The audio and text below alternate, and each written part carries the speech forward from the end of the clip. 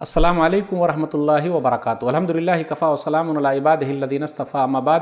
محترم ناظرین کرام، آج کی نشست کا موضوع ہے تسبیح فاطمہ رضی اللہ تعالی عنہ۔ کون سی تسبیح ہے؟ آئیے ایک حدیث لیتے ہیں۔ صحیح بخاری کتاب النفقات کتاب نمبر 69 حدیث نمبر 5361۔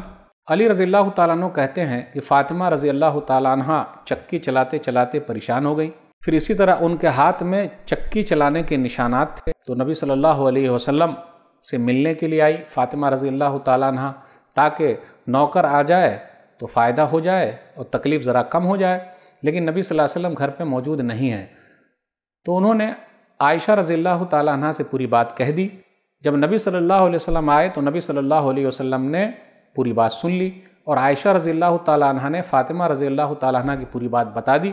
اس سے یہ پتہ چلا سوتیلی ماں کے ساتھ بھی تعلقات اچھے ہونے چاہیے۔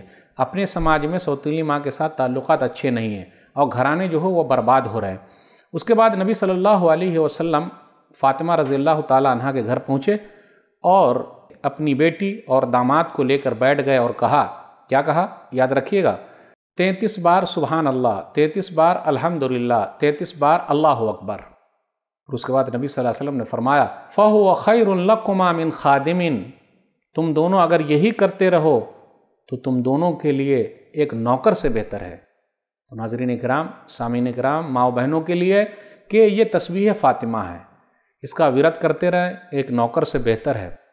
ہمیں اور آپ کو سلف صالحین کی خواتین سے سیکھنا ہے، ماؤں بہنوں کو سیکھنا ہے، ان کے طریقے پر چلنا ہے، تو بڑا فائدہ ہوگا۔